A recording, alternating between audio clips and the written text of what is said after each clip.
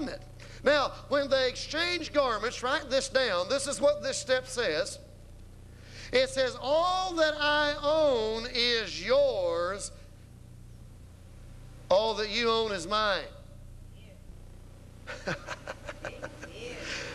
Brother Jay, I got need of that fine new tie you got. That's all right. You don't have to take it off right now. Well, if you insist. Are you with me? When they exchange garments, they're making a covenant relationship, and what they're saying to everybody is, all that I own is yours, all that you own is mine. I mean, we're just going to be there for one another. I mean, if JJ's got a need and he can't fill that need and I have the means by which to meet it, I'm going to rush over to his side. I am going to meet my covenant brother's needs. Likewise, if I get in a predicament and I've got a need and I can't meet him, and he's got the need or the ability to meet my needs, he rushes over and he meets my needs, because we are in a solemn binding agreement, one that we mutually agreed on, and we have sealed this thing, haven't we?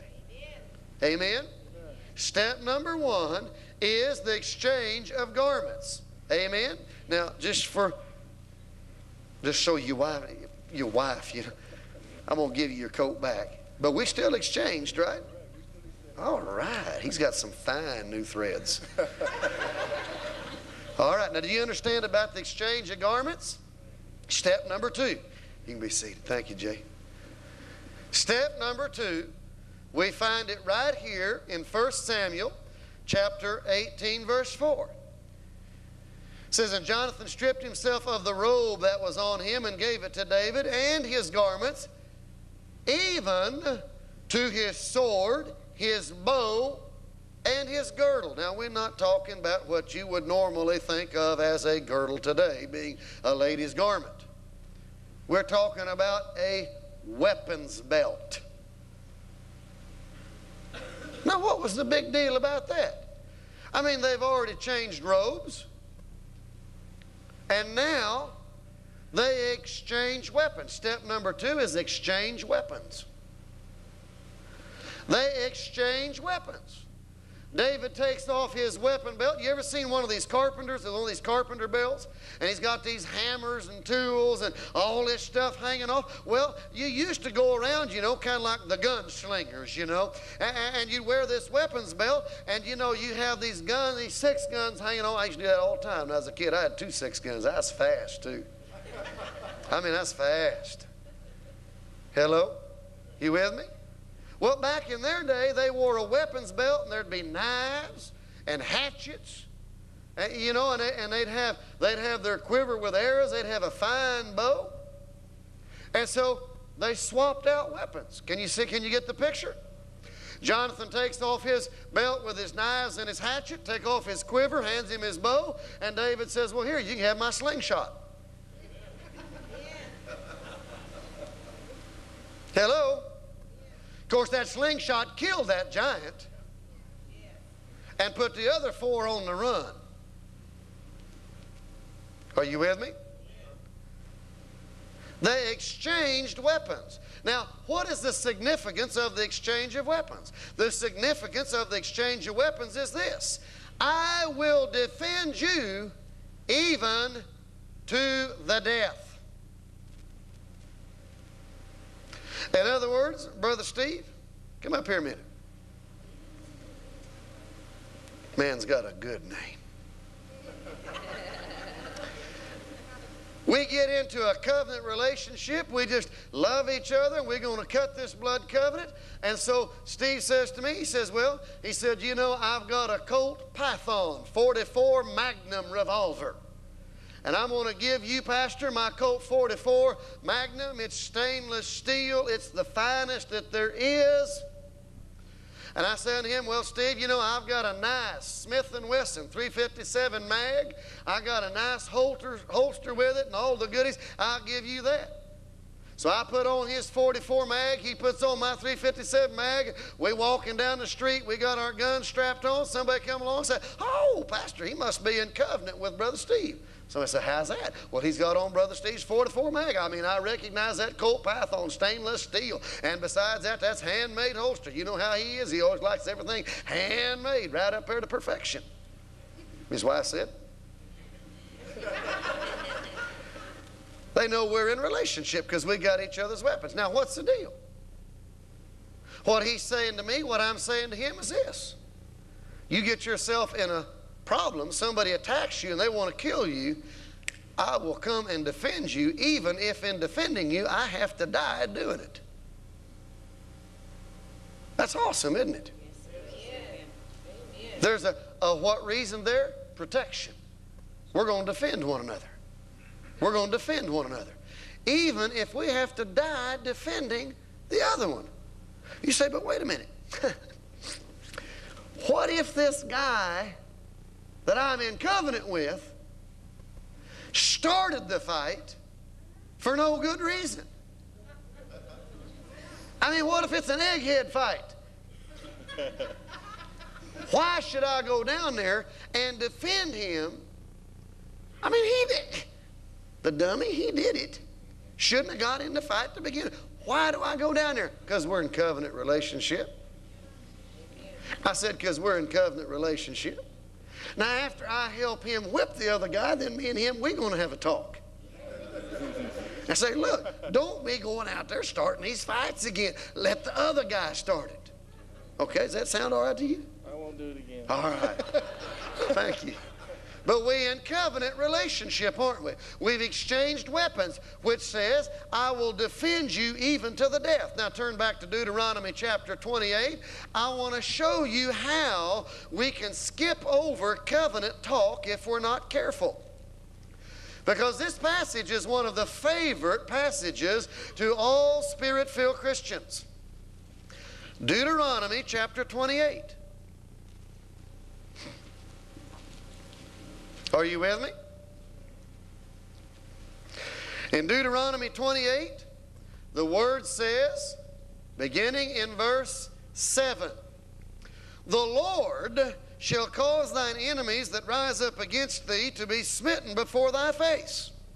They shall come out against thee one way and flee before thee 7 ways. Oh, whoa, wait a minute. Could that be covenant talk? Does that sound like the Lord is using His weapons of warfare to fight your enemies and your battles? Well, it does to me. Because it says right there, when my enemies come out against me one way, God stands up and God says, get! I like it. You see, because there's been an exchange of weapons. Now, you see, when I'm going to exchange weapons with somebody, I like to exchange weapons with somebody that's got bigger weapons. Did you notice I pulled that off a little bit ago? I gave him 357 mag. I got the 44 mag back. He said, well, I don't understand that, Pastor. What's the difference? Well, 357 mag will put a hole about that big in you. Now, that 44 mag will cut you in half and leave you in 2 pieces. Now do we understand? That's the same relationship we got here. I mean, you go out there and you duking it up with the devil and you get along so-so, but God comes along and annihilates what the devil's done. All of a sudden, because of knowledge about steps of cutting covenant, we're reading this passage we've read so often in a whole new, different light. Aren't we? Yeah. We're looking down there and we're saying, I wonder if that's covenant talk. God's saying, I'm going to give you my weapons of warfare and drive off your enemies and fight for you. Yeah, that's covenant talk. That's covenant talk. Now, you're going to go to reading through the Bible. You get in there and go to reading something like this, and pretty soon you're going to be going, hey, that could be covenant talk. Well, what's the effects of this? What's the outcome of it? What's the purpose of it? Well, let's look at a third step in cutting blood covenant. Genesis chapter 17. A third step in cutting blood covenant. Genesis chapter 17. Whew, I mean, already it's starting to get good, isn't it? Genesis 17, verse 1. And when Abram was 90 years old and 9, the Lord appeared to Abram and said unto him, I am the Almighty God. Walk before me and be thou perfect. And I will make my... Oh, what kind of deal is this now? God says, I will make my solemn binding agreement, one that cannot be broken except by the death of the one who breaks it. I will make my covenant between me and thee, and will multiply thee exceedingly. And Abram fell on his face, and God talked with him, saying, As for me, behold, my covenant is with thee, and thou shalt be the father of many nations. Neither shall thy name any more be called Abram, but thy name shall be Abraham. For a father of many nations have I made thee. And I will make thee exceedingly fruitful, and I will make nations of thee, and kings shall come out of thee. Verse 7, And I will establish my covenant between me and thee, and thy seed after thee in their generations, for an everlasting covenant, to be a God unto thee, and to thy seed after thee. Step number 3 in cutting a covenant is the exchange of names. The exchange of names. When a covenant agreement is cut, there is an exchange of names. Amen? Now look at this. The Lord goes on later in the chapter to say this, extending the covenant now to those that are also in relationship with Abram. He said, as far as Sarai, thy wife, you're not going to call her Sarai any longer. You're going to call her Sarah. This is covenant talk. Turn to your neighbor and say covenant talk. It's covenant talk. Are you with me? And when there's a covenant being made, quite often there will be an exchange of names. Now, God said, as for me, for my part of this covenant, I'm changing your name. I'm changing your name from Abram to Abraham. Now, the word Abram, or the name Abram, means father of altitude. Or we'd say exalted father. But the name Abraham means father of multitude. So when God changed his name, he didn't just pull a name out of a hat. He didn't just change it from Abram to Abraham just so it'd be easy for Abram to remember. He did it with purpose. He said, you won't be called an exalted father, but you'll be called the father of a multitude. And isn't that what he just told him in the covenant agreement? I'm going to make you a father of many nations. Kings are coming out of you. Isn't that what he said? So in a covenant relationship, there is the exchange of names. Now, let's talk about marriage. Marriage is covenant relationship. Isn't that right? And there are a number of things that we do in marriage that signify covenant relationship.